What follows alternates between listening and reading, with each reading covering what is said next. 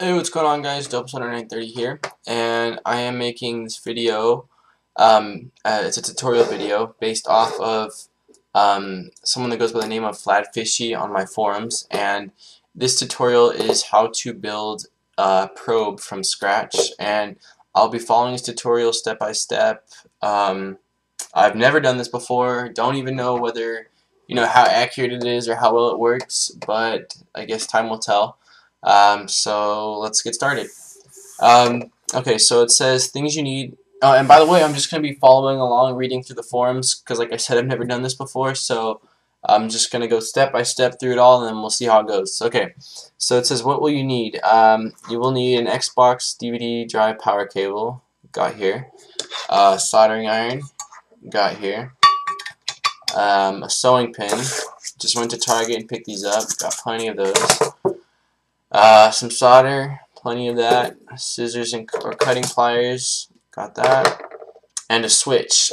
So when I went to Radio Shack, I wasn't sure what kind of switch to get because they had two types. They have the type where you click, it stays down, click, it goes off, and then they have the type that you hold down and release. And so I wasn't sure which one to get at the time. I just went with both. But after doing a little bit of research, when you do use the probe, you only need to power off for a brief second. So to me, this seemed like the better option than having to click. You can just hold it down and then release. So this seemed like the better one to get. I can get the model number for you. I'll put it in the link in the description for you guys in case you want to buy it. And then this tutorial didn't say to have this, but in the end of the video I decided to add it because at the time I couldn't find electric tape, which I did find now. But I just bought some heat shrink tubing just to make everything as clean as possible. So yeah, and it says also you'll need some wire, and I figured for wire I'll just go ahead and use this since what the hell. Okay. So it says take your Xbox DVD power cable and face one of the connectors away from you. Make sure ridges on top of the connectors are facing up. So let's see. Ridges are going to be on this side. So so it's going to be looking like that if you're looking at it. You want the ridges, which are on top right here, facing away from you. So it says make sure ridges on top. Okay.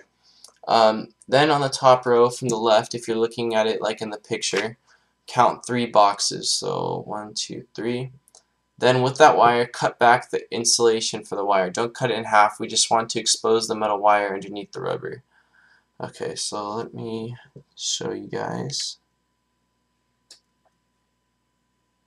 Okay, so when it's facing like this, it's the 1, 2, 3, third wire. I don't know how well you can see this because I don't see the webcam on my screen, but it's going to be this one. If it looks like shit after, I'll put a picture up during the video so you can actually look at it. And there's, you can remove the wire in various ways. You can either use a lighter and burn the rubber and then just pull it right off, or use a wire stripper of some sort. But for me, I'll probably just use my soldering iron and just get it really hot around it. I can actually just keep holding it. It shouldn't be too difficult.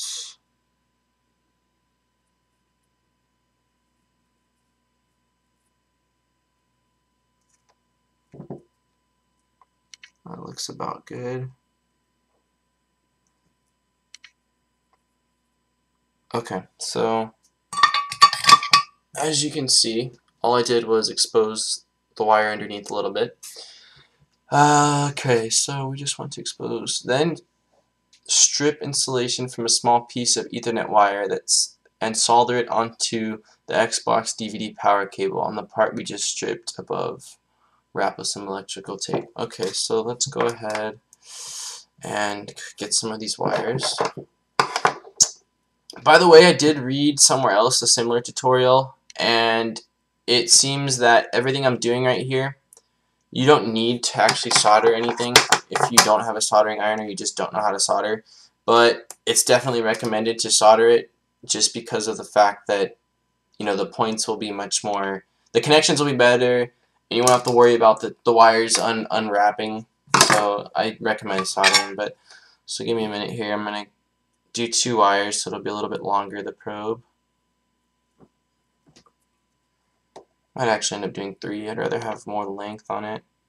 So all I'm doing right now is getting the end of the wire. And like I said, you don't need to use a soldering iron for this. You can either like bite the tips of the wire off or use wire strippers. Doesn't matter. Bottom line, just get the wire showing. I'll cut a little bit more back on this side.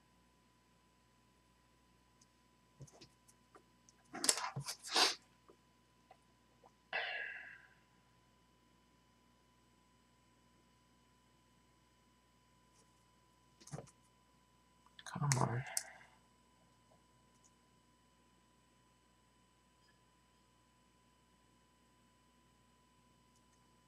It'll be interesting to see how well this works. I'm actually pretty excited because I ordered a ck3 and I also have a company sending me a USB Pro, but I did not get a probe, so I figured what the hell, because I'm going to be making a lot of flashing tutorial videos for you guys, as well as this company has asked me to show how to get DVD keys from different drives.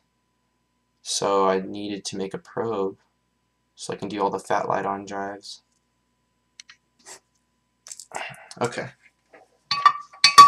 So now if you don't have a soldering iron, all you're going to do is get the ends and bind them together. Just cross them like that and spin them as many times as you can so they're tight in place.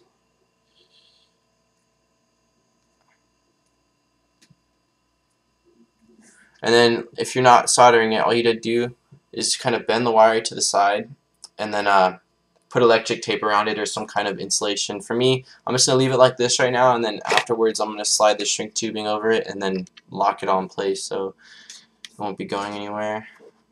I'm going to go ahead and add this one on too so I have more length. I don't like not having enough length when I do things.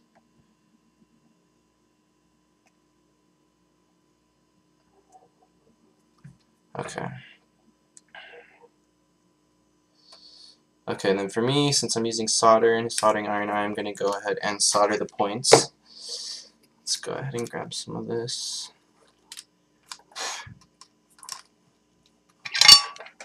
Come on.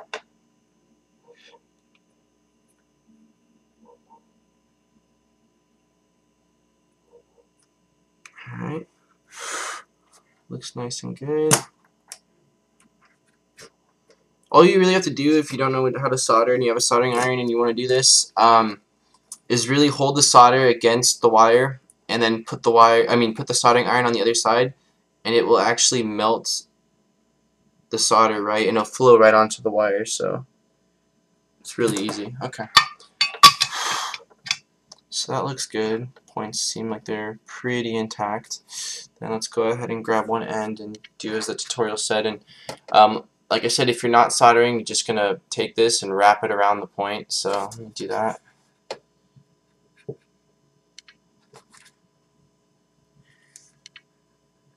And then put some electric tape over it. But as I said before, I am going to do all the cleaning up after I'm done with this.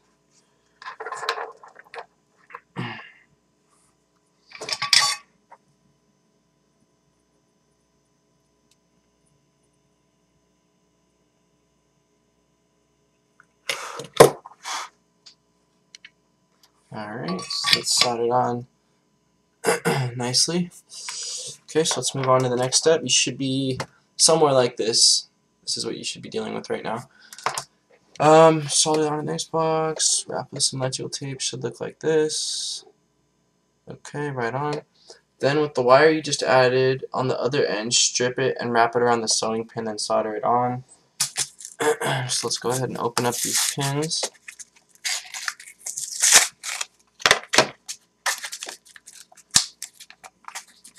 Come on.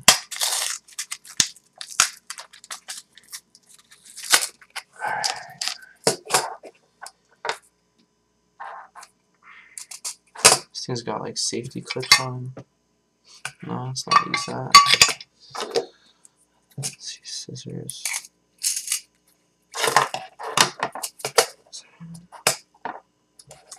God, this thing is a pain in the ass to open. Oh, shit. Okay, don't do that. Be careful with these sewing pins because they are sharp. Okay, so let me get one of the longer ones because it comes in different sizes. Okay, so you're going to get your sewing pin, and then it says to wrap the other end of the long wire to the end of it, to the end of the sewing pin.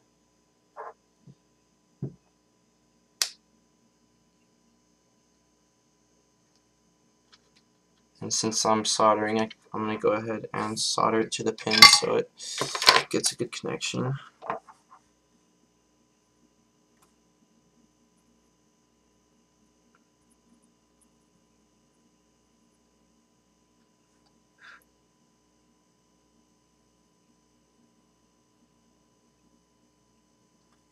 Let's see, how does that look? Pretty good. Let's add a little bit more.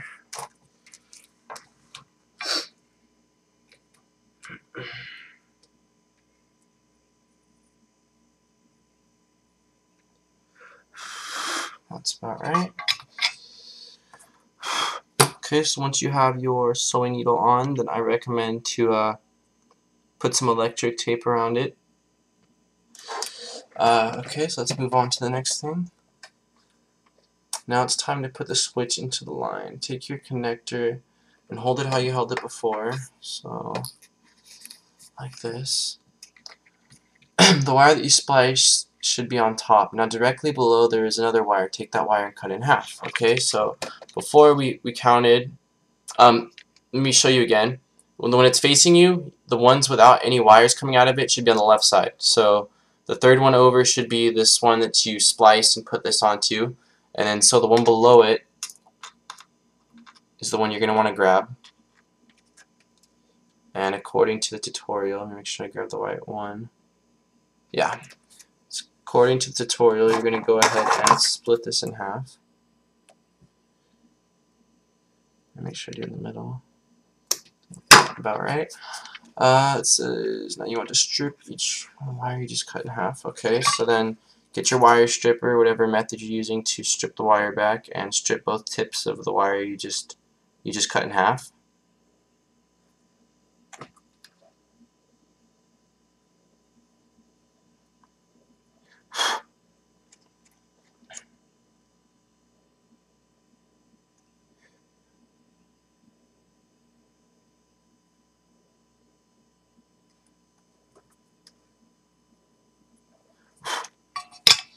And then solder that onto the switch. Okay, so then you need to go ahead and get the switch that you have, and there's two ends on here, so I'm just going to go ahead and I'll actually put the wire through the holes if I can do that. So yeah, that went through nicely.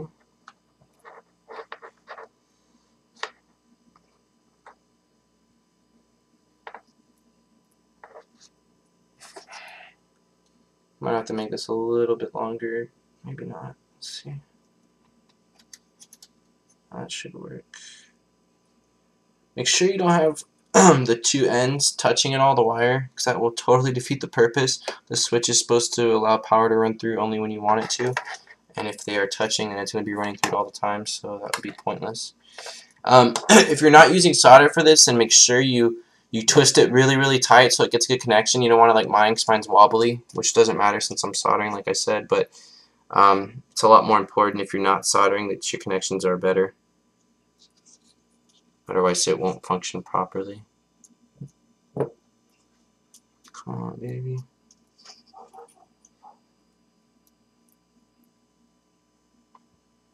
Okay, so almost there. Okay.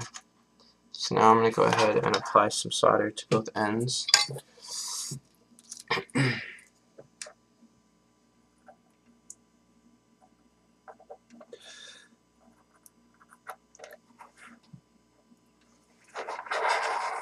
I wish I had a better work area.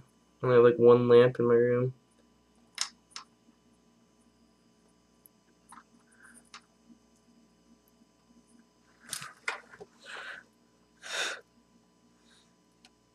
Okay, so that one Let's see, that one's definitely good. Let's go ahead and do the other one.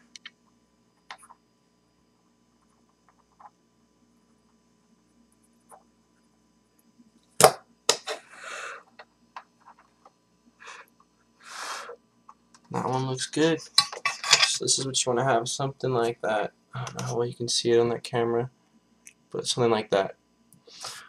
Now it should look like this. Yep, my button. Alright, and I guess that's it. So I'm gonna run out to my car real quick and grab a lighter so I can put the heat shrink tubing on it, but essentially we're done.